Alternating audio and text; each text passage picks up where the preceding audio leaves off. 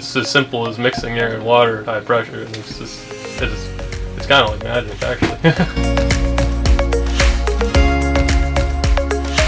Really, we'd like to see temperatures around 26 or lower, and a good string of days, like a good 3 to 4 day run to get a trail open. And ideally that's low humidity and a 26 degree temperature throughout that range, not just like an early morning dip of 26 degrees.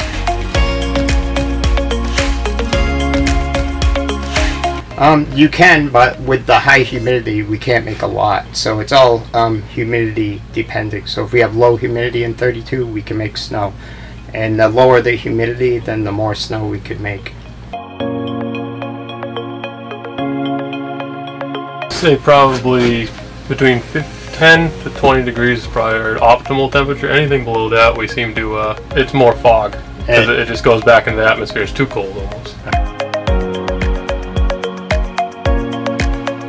We can pretty much hit every lift, not every trail, but every lift with the amount of water capacity we have. So we can almost pepper the whole mountain with 8,900 gallons a minute, but that's only between 15 and 20 degrees. We're not doing that at 29, 32 degrees. And then our air capacity, we actually don't use as much air now because we have a higher efficiency gun that uses half the air the old guns used to.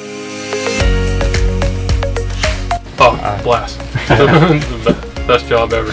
Do you really enjoy it? I do, yeah. Yeah, we all do. I do, yeah. I always feel appreciated. They're always like, when I see us going down the trail, they're always getting thanks. And like, start, there's always tons of people that come even just to see us start. Yeah.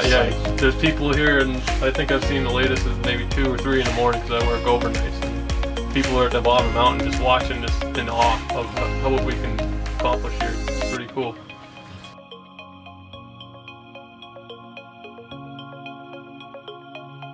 The machine snow is like a ball bearing versus it's around a pellet versus like a flat flake natural.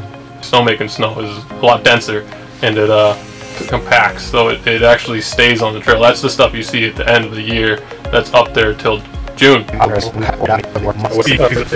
to 12 CFM. Externally mixed air. These are bulk water systems, 50 gallons a minute. So 12 CFM to 400. 400, so you're talking what?